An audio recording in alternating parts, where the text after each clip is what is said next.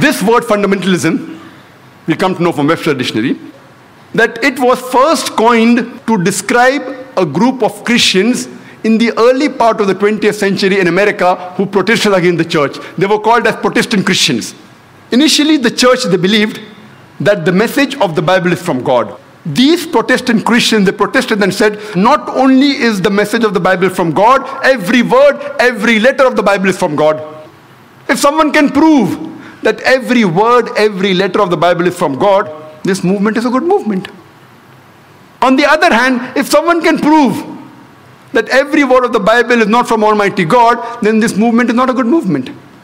When we refer to the Oxford Dictionary for the definition of the word fundamentalist, it says that fundamentalist is a person who strictly adheres to the ancient teachings and doctrines of any religion. But when we refer to the revised new edition, there's a slight change. The new edition says that fundamentalist is a person who strictly adheres to the ancient teachings and doctrines of any religion, especially Islam.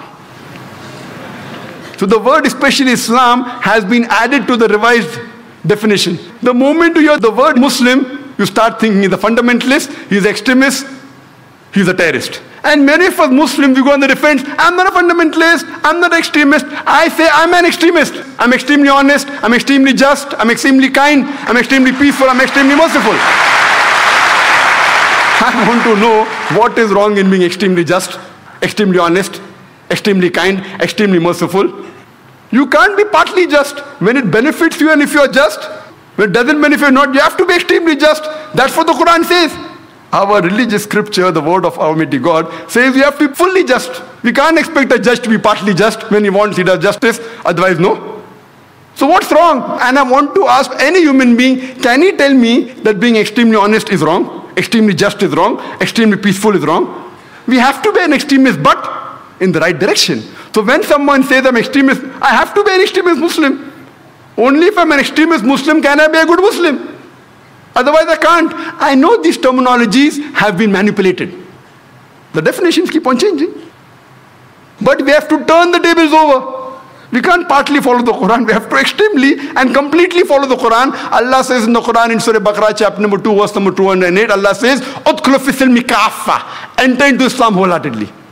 Today Muslims, they're labeled as terrorists. The basic and simple definition of terrorist is a person who causes terror.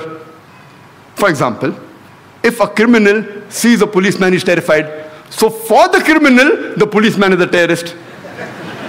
In this context, I say that every Muslim should be a terrorist.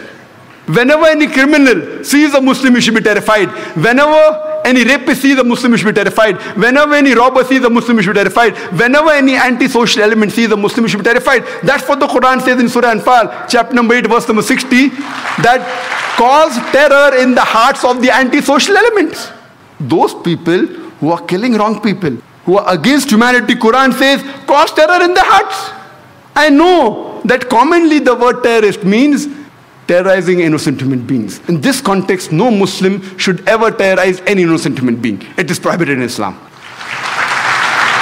We know that many a times, two different labels are given for the same person, for the same individual, for the same activity.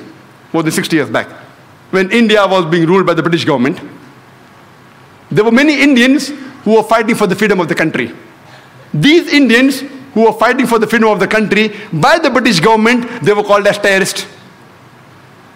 But we common Indians, we call them as freedom fighters, as patriots. Same people, same activity, two different labels. If you agree with the view of the British government that they had a right to rule over India, then you have to call these people as terrorists.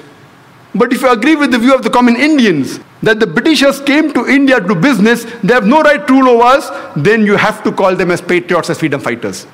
These same very Britishers, they call Bhagat Singh, Chandrasekhar Azad, Subhash Chandra Bose as terrorists. Do we agree? Not at all. Just because the Britishers say, just because the Americans say, we don't have to believe, we have to fight for justice.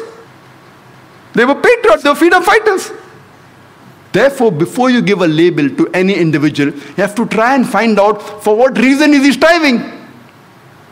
We have several such examples in world history. Time does not permit us to give all the details. I'll just give one more example of the American Revolution, which took place in the 19th century.